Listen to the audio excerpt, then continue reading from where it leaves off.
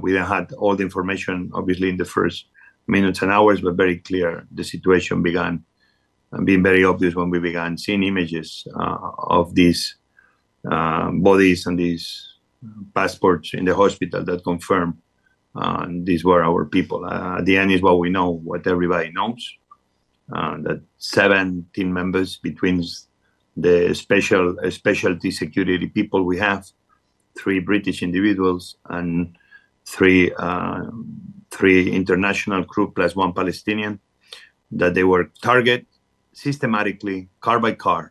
They were targeting us in the conflicting zone, in an area controlled by IDF. Them knowing that was our teams moving on that route with 2 armor, with 3 cars.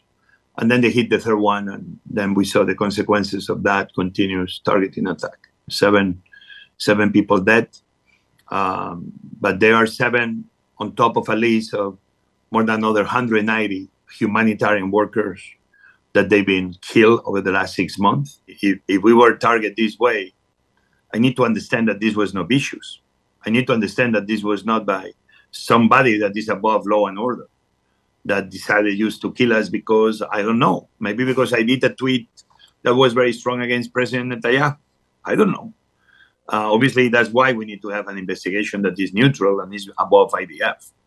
I believe will be good intentions on anybody, and they will tell the story whatever they want to say. But what I know is that we were targeted deliberately, non-stop, until everybody was dead in this convoy. That cannot be the role of an army. That cannot be the role of an army that has hundreds of drones above Gaza in any single moment.